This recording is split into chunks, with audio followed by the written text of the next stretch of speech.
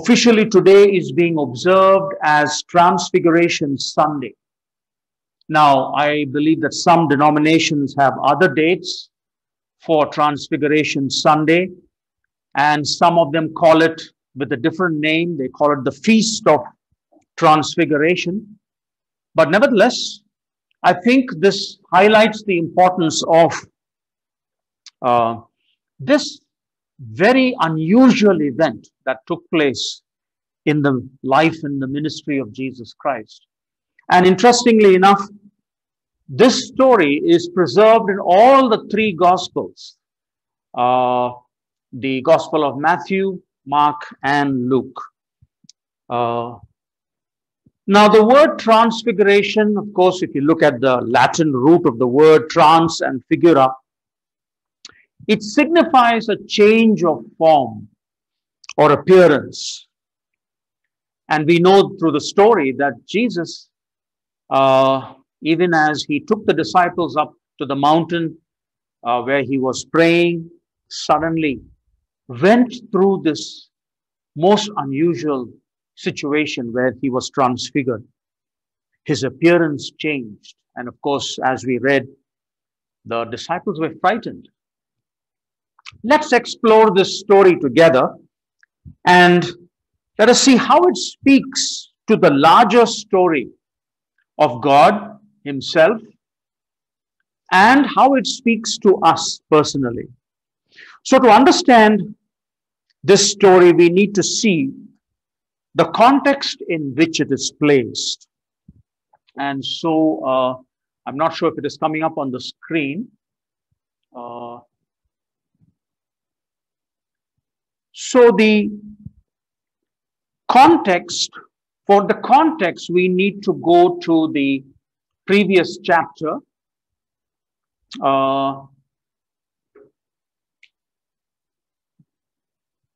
And that is Mark chapter 8. I'm not sure if this works, but let me see if it does.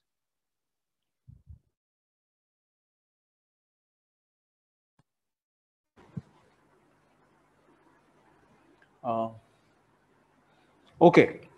Well, as those scriptures come up on the screen, in the book of Mark chapter 8, one chapter previous to where we read this story, if you might remember that Mark 8 contains Peter declaring that Jesus is the Messiah. If you remember, Jesus asked, "Who do you say that I am?"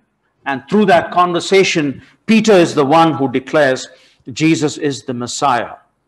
Now, though Peter and the disciples declared Jesus as the Messiah, they probably did not fully recognize the full gamut of what they were really trying to say. To some extent, they may have underestimated Jesus' true identity. If you notice the second point there, Jesus predicts his death. That's also in Mark chapter 8. Just after that conversation about who Jesus was, then Jesus says he has to die. And of course, Peter is not very amused by what Jesus says. They were not ready to accept Jesus would actually be put to death. They were quite surprised. And Peter even went to the extent of opposing Jesus and saying, "No, Master, that cannot happen." Right? And of course, Jesus uses some very sharp words and where he says, "Get thee behind me, Satan." In other words, Peter's declaration was not of God. What Jesus was helping them understand is that he was not going to lose his life, but he was going to give his life for all humanity. That's a big difference. Nobody has the power to take life from Jesus because he is life himself. But he was going to give his life for all humanity. And finally, in Mark chapter 8, looking at the context, Jesus then talks about the way of the cross. Pick up your cross and follow me if you want to be my disciple. Jesus was helping them understand There are going to be difficult times. If you're going to be my disciple, it's not going to be an easy ride.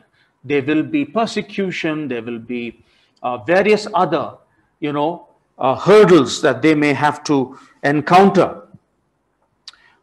And as we move into Mark chapter 9, this story was probably, Jesus used to encourage them that even though they would have difficulty, they can continue to maintain their faith. Let me see if this works. Otherwise, Praveen, can you put the next thing on the screen there? Now we come to Mark chapter 9, and we started reading from verse 2, but let us look at verse 1. He said to them, "Truly I tell you, some who are standing here will not taste death before they see that the kingdom of God has come with power." All right. Very interesting words that is used by Jesus in Mark chapter 9, verse 1, where he says, "Some are standing here who will not taste death." Right? Now, Mark, notice Jesus says, the kingdom will come in power, and some will have the opportunity to see it. Now, this is normally, when we talk about the kingdom, we normally associate with the second coming of Jesus. That is when the fullness of the kingdom is going to be established. And because of that, some people thought, oh, the kingdom is going to come in our own lifetime. Some of the disciples thought that Jesus would come back, in their own lifetime. But now we know, as we continue to read in Mark 9, that he was actually referring to the event of the Transfiguration. That those 3 disciples who were standing there will get a glimpse of the kingdom through this very special manifestation. They will be able to see the kingdom in a very special way.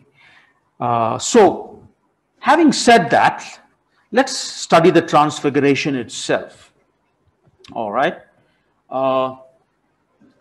Let's pick up in verse 3. Notice it says, "His clothes became dazzling white, whiter than anyone in the world could bleach them." It's a very interesting choice of words. The author here, Mark, was trying to describe something which is indescribable. He was struggling to capture through words something that is so very difficult for, to be able to portray by mere words. And so he says, whiter than anyone in the world. But this dazzling white, blinding whiteness, blinding light is a very interesting phenomenon we read in the scriptures, right? And several times people have had these experiences, and obviously it was an evidence of this, that it was supernatural.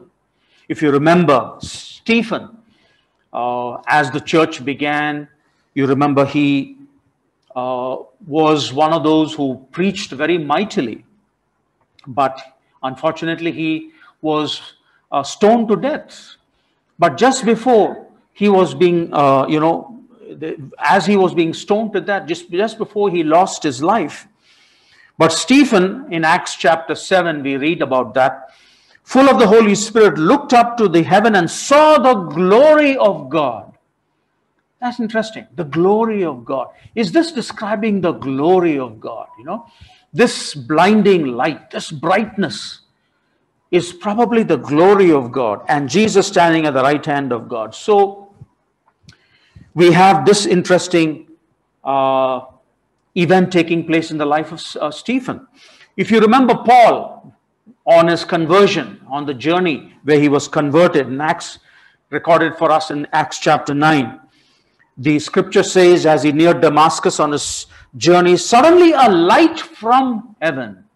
Once again, you have this thing about this light, this whiteness. It says, a light from heaven flashed around him. He fell to the ground and heard a voice to him, Saul, Saul, why do you persecute me? Who are you, Lord? Saul asked. I am Jesus, who you are persecuting. So Jesus identifies himself through this event where Paul is struck, he's struck down because of this sudden bright light that he was witnessing. And one more, John himself, who was one of the disciples who actually was there at the Transfiguration. John writes in Revelation chapter 1, another event where he sees the glory of God, where he says, describing what he's seeing in vision, the hair on his head was white like wool, as white as snow, and his eyes were like blazing fire. His feet were like bronze glowing in a furnace, and his voice was like the sound of rushing waters. His face was like the sun, shining in all its brilliance. Notice that? Face shining in like the sun in all its brilliance. So this is probably how God decided to reveal his glory to our physical eyes. And these three disciples saw this suddenly, Jesus, immersed in this whiteness, in this bright light. And could it be, as we have, if you go to the Old Testament, the Shekinah glory, mentioned in the book of Exodus, where it says the cloud covered the tent of meeting and the Lord's glory filled the tabernacle. And the cloud was necessary because it had to protect people. People couldn't fully was not in a position to absorb that kind of presence of the Lord. So the Lord's glory filled the tabernacle. I say this because it's very interesting, this series of events we read in the Bible about this white light, brightness. I was looking at some videos, and I don't know if you have come across this, but I've heard that in the country of Iran, there are many turning to Christ. Many are beginning to recognize Jesus Christ as their Savior. And one of the things that has been common in the conversion of some of these people is some of them have witnessed this bright light. I can't explain it. Maybe it is pure speculation on my part. But those who claim to have had an encounter, a special encounter. Now, I haven't had it. I don't know if any of you had it. But is it possible that those who had a special encounter with Jesus tell the same story of this brightness? And it is unmistakable. It is Jesus. They say, I saw Jesus. Now, once again, I leave it, for further understanding about that. But I thought it's a very interesting phenomenon that God decides to shine his glory to these three disciples, and he says they are going to see the kingdom before they die. And some people are seeing it today. So let's move on with the story. What happens next as they are now encountered by this bright light? Let's read on. I think in verse 4 it says, and there appeared before them Elijah and Moses, who were talking with Jesus. Peter said to Jesus, Rabbi, it is good for us to be here. Let us put up 3 shelters, one for you, one for Moses, and one for Elijah. And there is a clarification by the author Mark. He says he did not know what to say. They were so frightened. And Peter, of course, always takes the opportunity to speak first. So he blurts out, can we put these 3 tents? Now, first and foremost, here you have Elijah and Moses. Once again, Mark does not give details. We don't know exactly how the manifestation took place. Was it a vision, or we don't know. We don't want to speculate. But Elijah and Moses, what is the significance of Elijah and Moses? We know that Moses represents the law. It is through him the law was given. Elijah represented the prophets. He was called one of the greatest prophets in Israel. So, Moses, the law, Elijah, the prophets, the law and the prophets. You remember that? The law and the prophets are all represented by Moses and Elijah. For what reason? They were pointing forward to the Messiah.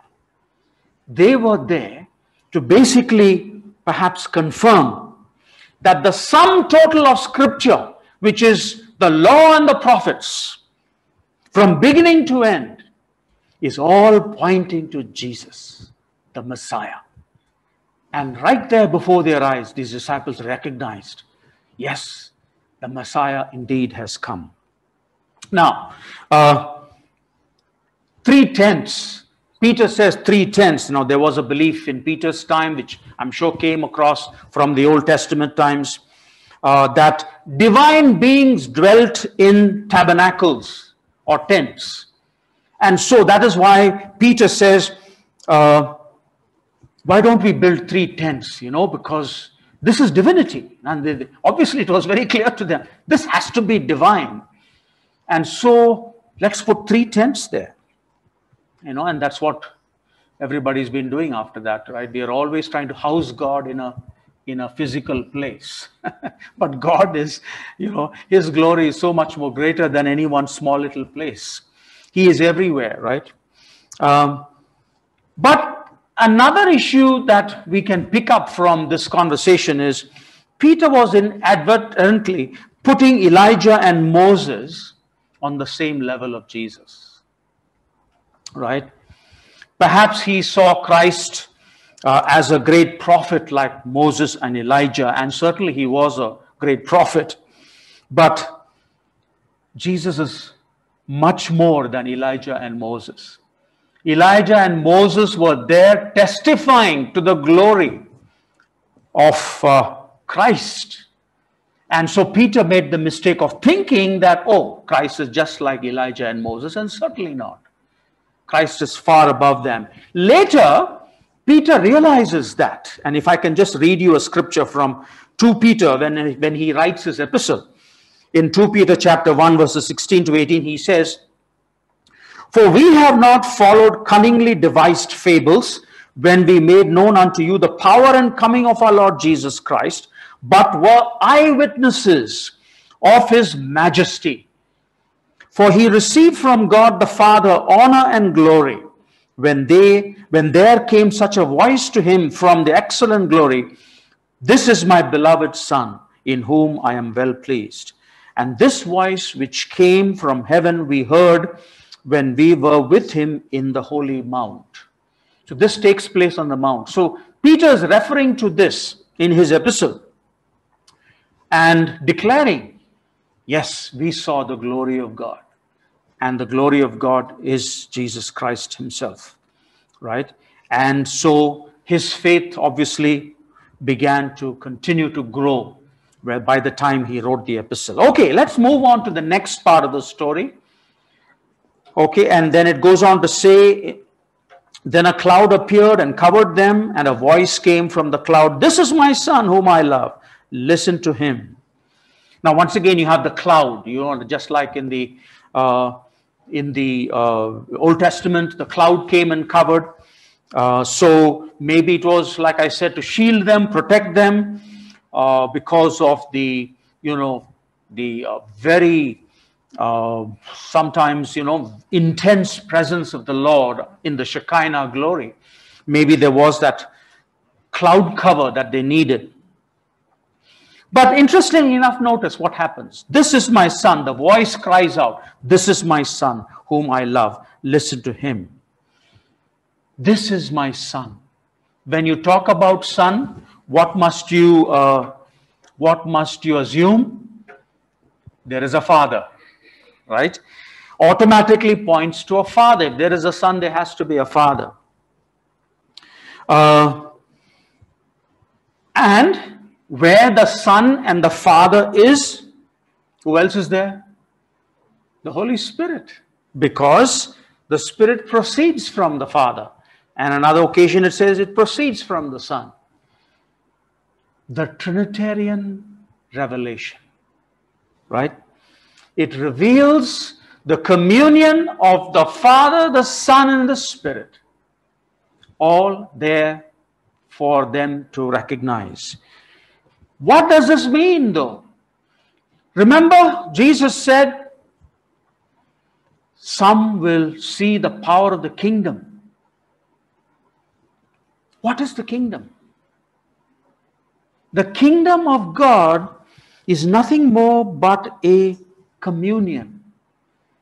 A communion which points to a relationship, Father, Son, Holy Spirit, and a union, and the fact that they are one.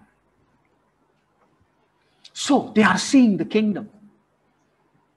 Father, Son, Spirit. A theologian said, the heaven is the Holy Trinity. And I thought it was a very interesting way to put it. We all think heaven as some place in the galaxies with streets of gold, and yeah, I mean, you can use those words as biblical words, but heaven primarily is the Holy Trinity, right? And what is happening here is we have, it is a communication to them and of course to all of us today that we have been accepted, invited, and given residence within the communion, the kingdom of God. The kingdom of God is nothing more but the communion of the Father, Son, Spirit. Okay, what happens next? Suddenly, when they looked around, they no longer saw anyone with them except Jesus. Everything disappears all of a sudden. Moses, Elijah, even the cloud fades away. Only Jesus is left. Does that say something to us? Perhaps it tells us that is all we need. All we need is Jesus Christ, our Lord. He is the perfect mediator. He is the bridge between God and humanity. He is the center of the center. All we need is the Son, Jesus Christ our Lord. Perhaps these are some thoughts we can entertain as we read through that, and today, wonderfully that we can be together on Transfiguration Sunday. So, let's look at some applications for us from the thoughts that I picked out of that story. One, we certainly understand and know through the story, it has been revealed to us. It's a revelation of the uniqueness of Jesus and indeed the divinity of Jesus, right? Jesus is not from here, in other words, but he made himself one of us and he took on humanity. And thus, but we are now understanding that Jesus' divinity is beyond doubt, and gives us the confidence to worship him. So, that is one thought that we can entertain, an application we can make. Jesus' uniqueness, his divinity, and the fact that we can worship him because he is divine. Secondly, another revelation that we can glean from and an application we can make, revelation of God's love for humanity. As we were just discussing, the kingdom is the person of the Father, Son, Spirit, to whom we have an invitation. We are being invited by the Father, Son, Spirit. Right?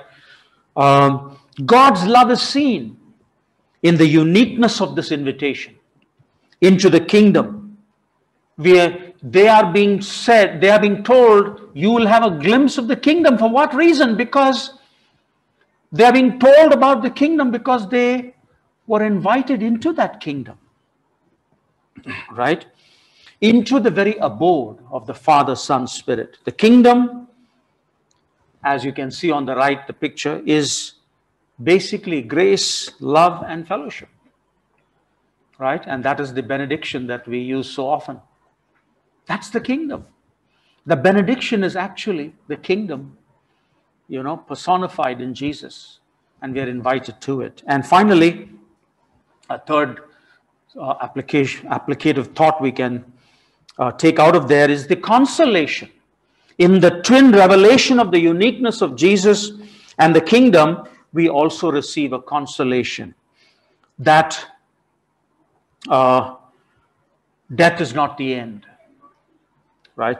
Just as Jesus was glorified, we will also be glorified. Remember, they saw Jesus in that brightness. They were being told that Jesus will give his life, but his real, presence is that glory in which he lives. So in other words, death has no power over him, and he has defeated death. So maybe a consolation for all of us that suffering will end. We can look forward to a glory that is beyond description and imagination. Maybe some of us are going through tough times, and sometimes it affects our faith. We have many questions as to why some things happen, and I question God on a daily basis. Every time there is so much hardship and difficulty we see around us. But maybe this revelation of the kingdom can help us recognize that our faith does not need to fail, because there is something beyond the suffering. There is something beyond this physical life. So let us see the kingdom through the eyes of these disciples and the authors that have written the scriptures, that there is something beyond suffering and death. And of course, and that is the glory of the kingdom. So, brethren, may we be encouraged by this revelation and the consolation we can receive through Jesus Christ our Lord. And now Jesus invites you to come to him. And that is why we do the communion, don't we? He invites you to the communion of the Father, the Son, and the Spirit, the kingdom of God, shown to us in that very small glimpse of the glory that was revealed. And so we can come with gratitude, we can come with confidence, and partake of Jesus through the symbols of the bread and wine. So what I'll do now is I will pray for the elements. So if some of you can help take away the cover from the two tables, let us reveal the bread and the wine, and let me bring the elements with me as I pray before we partake.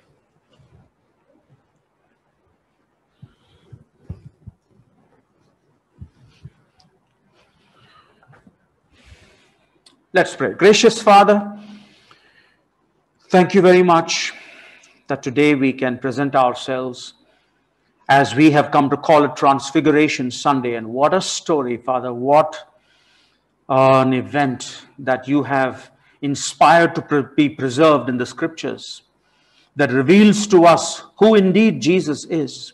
And more than that, it indeed reveals what is the kingdom. It is the communion of the Father, Son, and Spirit, into which we are being invited to have a part, to be able to enjoy that communion for all eternity. Thank you, Lord Jesus, for inviting us into your kingdom. Thank you for showing us a glimpse of it through the eyes of the apostles. And today we want to once again renew our faith in you, Lord Jesus, even as you have given this bread, which symbolizes your body broken for us, and the wine symbolizing the blood that you shed for us. And we are reminded that you came to give your life. Nobody could take it from him, but he voluntarily gave his life so that, Father, we might have life. And so bless this bread and this wine as a symbol of the body and the blood of Jesus. And even as we partake, indeed, we are partaking of Christ himself, who empowers us into life forevermore, looking forward to the fullness of the kingdom when Jesus comes again a second time. In Jesus' name we pray. Amen. If you can take your elements and go back, let us partake of it together. Please come forward wherever you are close by to a table. Please come and take the wine and bread, those of you who would like to participate.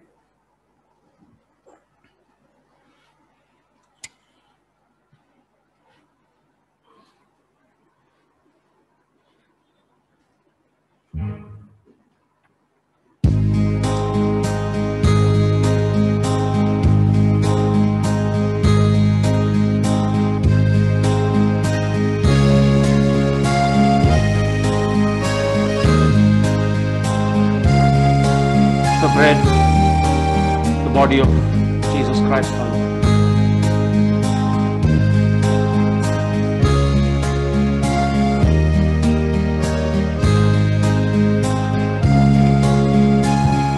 The wine, the blood of Jesus Christ given for us.